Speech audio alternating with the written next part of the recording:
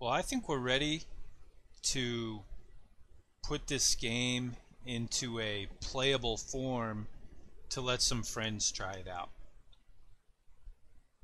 This process is pretty easy. So make sure you have everything saved. You have your lighting built, all those type of things. And then we go up to File, and then go down to Package Project.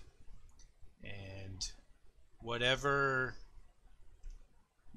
operating system that, preferably whatever operating system you've been building this on, so you can test it properly. I'm on Windows, and so I'm gonna put this on my desktop just for right now, and I'll create a new folder and I'll call this Escape Room Demo. Select that folder, and you'll notice down here it'll take you through and tell you exactly what it's doing. And I'm just saying allow access and packaging project for Windows. Depending on how fast your computer is and the hardware you have underneath the hood will have an impact of how fast and that it renders. Also, like depending how big your game is. I just had a real basic one here. You may have added a lot more components to yours. So just kind of let it take its course.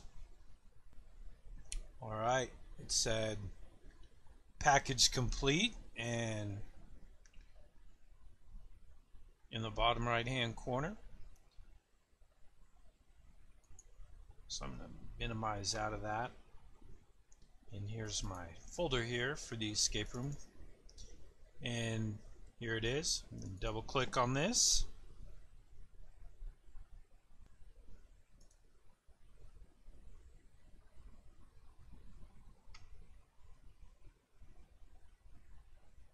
and here we go. Let's try this out.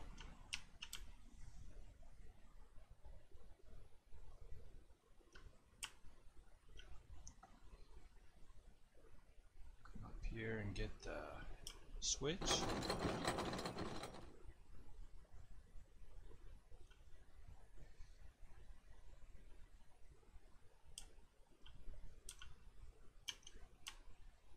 And we got the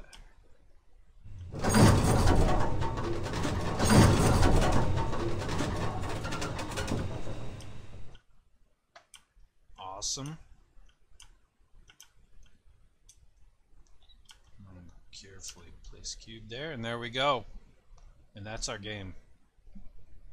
Hey, I plan on still adding to this game and creating more tutorials with it, but I definitely wanted to kind of get to a spot where we've added some cool elements, give you some things to try, and then to show you from the very beginning to at least a playable demo to where you can share it with your friends and see what they think, get some ideas and critiques from those whose opinions that you care about, and see how you can improve it. And then I'll come up with some more ideas on what we can do to add to this, and we'll catch you on the next set of Unreal Engine tutorials. I appreciate you watching this series so far, and let me know what you think in the comments. And again, thanks for watching, and have a great evening.